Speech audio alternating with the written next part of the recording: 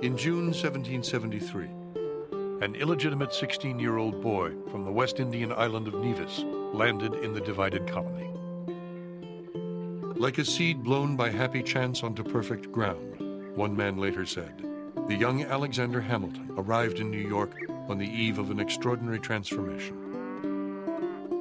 In the years to come, he would do everything in his power to hurry the city on toward its ultimate destiny. He is, after all, a bastard from the West Indies. He is the quintessential upstart. He's not born in America. He's got no long history. He's a New Yorker, very much a New Yorker. And his belief that anybody who had intelligence and ability had a right to rise is certainly very much the New York immigrant story. Hamilton threw himself almost immediately into the whirlwind of debate sweeping through the colony. In 1774, while still a sophomore at King's College, he published an incendiary pamphlet urging New Yorkers to defy the English Parliament and lay claim to their natural rights as free men. He was soon mesmerizing crowds on the New York Commons with his fiery political oratory. I think the image of Alexander Hamilton at the age of 17 being able to incite entire mobs of New Yorkers to rebel against the British Crown, to me, there is something so typically New York about that. I mean, here you have this guy who comes to probably the only place he could have come to in the United States and really made a name for himself. And immediately, through his own brilliance, but also because the city is so accepting, becomes this important political figure while he's still a teenager. Hamilton wanted that war badly, no matter what the issues were, because very early on he said, it is in war that a man makes his reputation, and it is in moments of flux and change that a man can rise. So unlike some of the established political leaders of New York, he's certainly someone who wants to see the revolution come on, no matter what. To the shock of most loyal New Yorkers, Hamilton's wish came true sooner than even he could have imagined. On Sunday, April 23rd, 1775, a frantic messenger came galloping into town down the post road from Boston. Blood had been shed at Lexington and Concord. The American Revolution had started. In New York, jubilant patriots immediately seized control of the Customs House and City Hall. Alexander Hamilton threw himself into the revolutionary fervor, eventually rising to become one of George Washington's closest aides. But a cloud of gloom soon fell over the island city, as even the most ardent of patriots could see that Manhattan would be all but defenseless before the guns of the British Navy. Within days, a massive evacuation of New York had begun. In the next 9 months, 80% of the city's population fled Manhattan.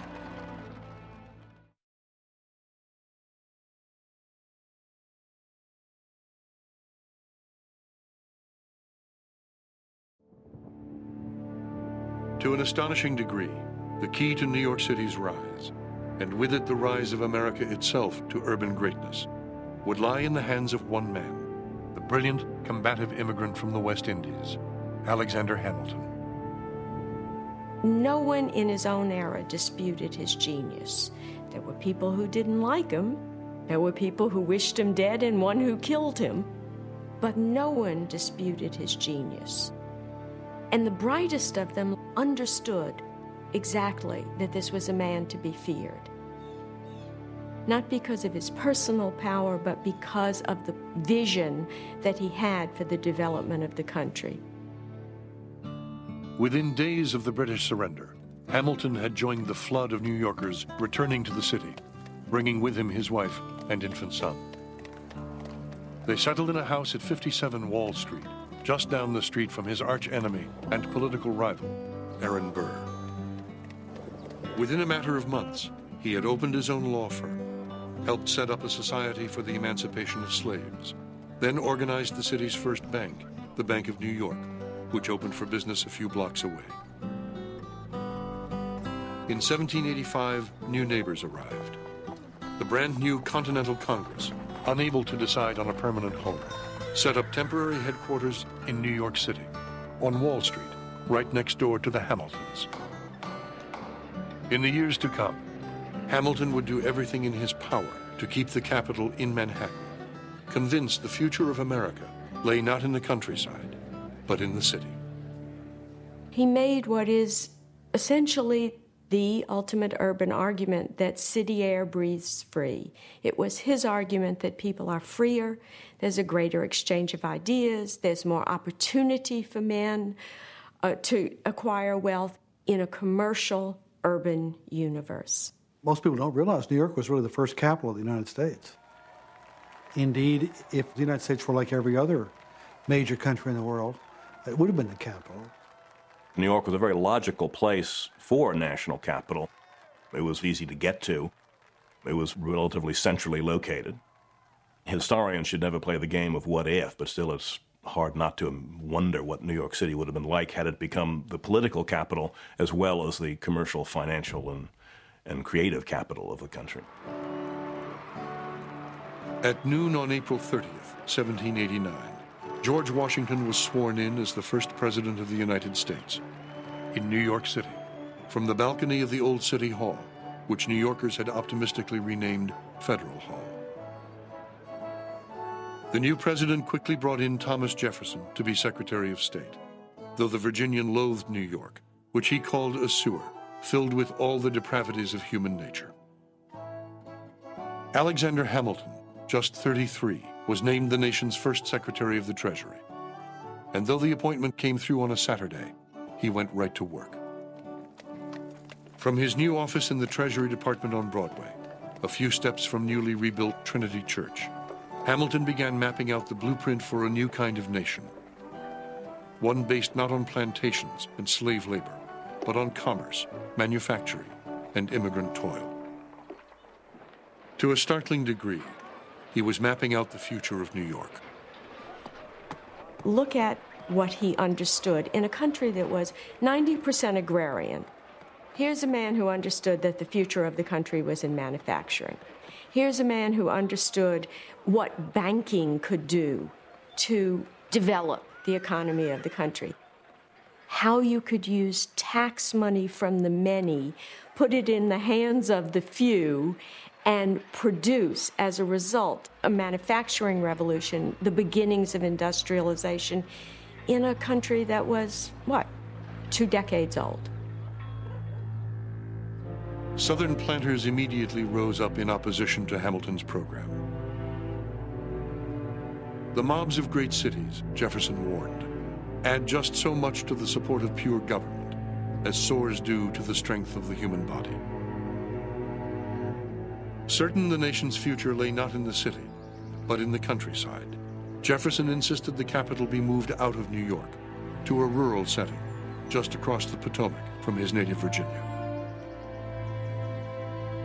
It was the beginning of a fateful split in American life, one that would pit South against North, country against city, and lead ultimately to civil war. Jefferson had this vision of the country being an agrarian country full of yeoman farmers. It was a vision that never existed even in his time, certainly not as he would have liked to have seen it. But he loved that vision, and he hated all things commercial. Hamilton loved commerce. He understood money, banking and money and flow of power through the economy. Unlike Jefferson, who never understood money at all, and which may account for why he was born one of the richest people in the colonies and died deeply, deeply in debt. Already, this split between a commercial manufacturing society and an agrarian staple crop-based society, between dynamic capital and capital that was invested in property and slaves and not as manipulable. These splits were already evolving given Hamilton's programs for the new nation. In the spring of 1790, the debate over the capital came to a fateful climax, over another volatile issue, crucial to the success of Hamilton's economic programs. There was at that time a major issue dividing the new nation, and that is the debt incurred during the Revolutionary War by the respective colonies at that time. Some had not incurred much, others, such as Virginia, had paid theirs off. New York had the most. Well, New York should have had the most. It's where the most important fighting took place. Hamilton had one idea for the new nation, which is take up all that debt and have the federal government say, we'll pay for it. You incurred this debt honorably. In the aftermath, we have a national government. The national government will pay that debt for you. Don't you worry. But once again, Southerners were adamantly opposed to Hamilton's vision, reluctant to pay off Northern debts and fearful of increasing Northern power. With Congress hopelessly deadlocked, it was now an open question, one congressman warned, whether this government is to exist for the ages or be dispersed among contending winds. On the evening of June 20th, 1790, with the government hovering on the brink of bankruptcy, Hamilton went to Jefferson's house on Maiden Lane, hoping to find some way out of the crisis. He said to Jefferson on that fateful meeting, we have to assume the Revolutionary War debt. Jefferson made a fateful offer. He said, all right, we'll do it. If you move the capital of this new nation from its natural site in Manhattan to a swamp on the banks of the Potomac, which turns malarial in April, such that any congressman who stays around till May will never get back.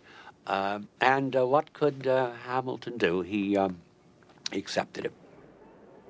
He was smart enough to know that wherever the government was located, if it was pursuing the kind of aggressive developmental programs that he wanted it to pursue, that he was going to win in the long run. It was more important what the government did than where the government did it, was Hamilton's view. And ever since, one of the defining characteristics of the United States has been that the political capital was in one place, and the cultural, economic, intellectual capital was in another place, because that never left New York. Some New Yorkers were devastated by the loss of the capital, but Hamilton himself was philosophical. Almost immediately, he had the Treasury Department issue $80 million in government bonds to pay off the huge new debt the federal government had assumed, and money was soon flooding into New York as the trade in government bonds soared. On May 17, 1792, 24 stockbrokers gathered under a buttonwood tree on Wall Street to figure out how to handle the enormous volume of business Hamilton had generated. It was the beginning of the New York Stock Exchange. I think one of the real turning points in the history of New York is that it doesn't become the federal capital. If it had ever become the federal capital, it would have been an entirely different city. It would have been a kind of London, very concerned with its past. It would have had military monuments. It doesn't have that. It just remained a place to do commerce, to come here. People came all the time to make money. If it had become the capital, of course, the city would have been much more outlooking. It would have had to encompass the entire country. Whereas being freed of being a political capital, it was able to look after only its own interests and to pursue those interests with great vigor. I really have this sense that New Yorkers said, well, if you don't want us to be your capital, that's fine. We'll just go it alone. We don't really need the rest of you. We will simply make all of you a suburb. And we will become the commercial emporium of the New World. It was the beginning of the greatest run any city has ever had. Almost single-handedly, Alexander Hamilton had kicked into life the most powerful economic engine on earth. Along the way, he had helped invent the future, not only for himself, but for the city and country that had allowed him to rise. I think he believed that meritocracy, which is the way in which Americans join capitalism and democracy. It is the way in which there can be great wealth, but there can be no barriers to anyone of talent, hard work, determination, and ability achieving them. I think that that combines the two. He was no friend to real democracy. He was not at all interested in the masses of people having political voices. But I think he was very much interested in creating a dynamic society in which anyone of ability could rise. That's really American democracy in action. In 1799, Hamilton's efforts to end slavery in New York State finally bore partial fruit when the Gradual Emancipation Act was passed. 1 year later, Hamilton left government and retired to a handsome estate in Upper Manhattan and watched his city grow. By 1804, New York's population had more than doubled in less than a decade, climbing to 80,000. That year, for the first time in its history, New York surpassed Philadelphia, though Hamilton himself would not be around to savor the triumph. He was challenged to a duel by Aaron Burr, whose political career in New York Hamilton had almost single-handedly destroyed. Now, they couldn't duel in New York because Hamilton had been instrumental in getting a law passed forbidding dueling in New York. His own son had been killed in a duel. So they adjourned to Weehawken, New Jersey, and do battle in the early morning in 1804. Of course, when they got there, for whatever reason, it is true, Hamilton's shot went into the air, and Burr's shot went into Hamilton. And he died at what must have been a quite painful, lingering death overnight, and was astoundingly mourned. A man who in many ways had never been a popular idol and had made bitter, bitter enemies. It was recognized that the country had lost an extraordinary figure. On July 13th, 1804, after one of the largest funeral processions in the city's history, Alexander Hamilton was buried with full military honors in the graveyard of Trinity Church, just across Broadway from Wall Street, in the heart of the city whose future he had done so much to secure. He was just 47 years old. New York was on its way. In the century to come, the world that would rise up around Hamilton's final resting place would be a stunning monument to the magnitude of his achievement.